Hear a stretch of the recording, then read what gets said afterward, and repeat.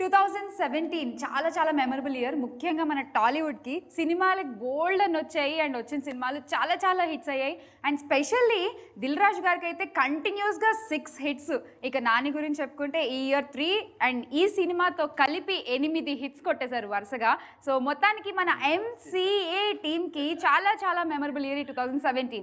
అయితే ఇప్పుడు మీ అందరికీ ఒక ఫ్లాష్ న్యూస్ ఏంటంటే, ఇప్పటి వరకు ప్రముఖ ప్రొడ్యూసర్గా ఉన్నటువంటి దిల్ రాజు గారు ఈ ఇంటర్వ్యూ వరకు మెగాఫోన్ పట్టుకున్నారు, ఈ ఇంటర్వ్యూని డైరెక్ట్ చేస్తున్నారు.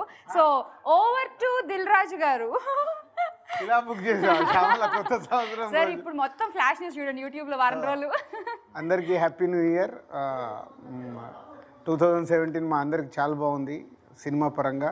సో నానికి అండ్ మా ప్రొడక్షన్ హౌస్కి వెరీ హ్యాపీ. అండ్ వేణుకి కూడా ఫస్ట్ ఫిలిం సక్సెస్ ఫిలిం వచ్చింది. సో అండ్ భూమిక గారికి is a reentry, is a సక్సెస్ఫుల్గా కమ్బ్యాక్ ఫిలిం అయింది. So every one very happy. And it's a middle class. దాని గురించి చెప్పండి నాకు. ఇల్లు కూడా అసలు చక్కగా మిడిల్ క్లాస్ ఇల్లు, అంతా మిడిల్ క్లాస్ మనస్తత్వం. రాజీవ్ గారు చూడండి పాపం షేవింగ్ కూడా చేసుకోకుండా మిడిల్ క్లాస్గా ఆ మెంటాలిటీ మనకు కనిపించాలని. అంటే మామూలుగా ఎవరైనా ఇంత నాని సినిమాలో చెప్పాడు కదా, మిడిల్ క్లాస్ మెంటాలిటీ అంటే జీన్స్ చినిగినప్పుడు చెనక్కుండా మనం అంతా గీసుకుని. సో మిడిల్ క్లాస్ మెంటాలిటీ చూసారా, గడ్డం గీసుకుంటే అనవసరం ఖర్చు అయిపోతుందని కనిపించుకో. అది భూమిక గారు ఇంకా షేవింగ్కి డబ్బులు ఇచ్చిండ్రు రైట్. ఏం భూమిక గారు,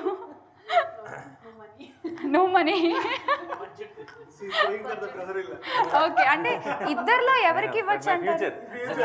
నా ఫ్యూచర్ కోసం సేవ్ చేస్తాను.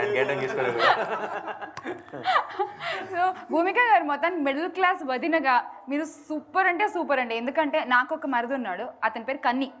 సేమ్ కన్నీ వాడి సినిమా చూసాక వద్దున సూపర్ వద్దు, ఇంకోసారి ఏమైనా పని చెప్పేవంటే నీ పని చెప్తానని డైలాగ్ కొడుతున్నాడు వాడు. సో నిజంగా చాలా చాలా రిలేట్ అయ్యారు చాలా మంది. సో ఈ క్యారెక్టర్ గురించి చాలా సంతోషంగా ఉంది. I'm very happy to play this character.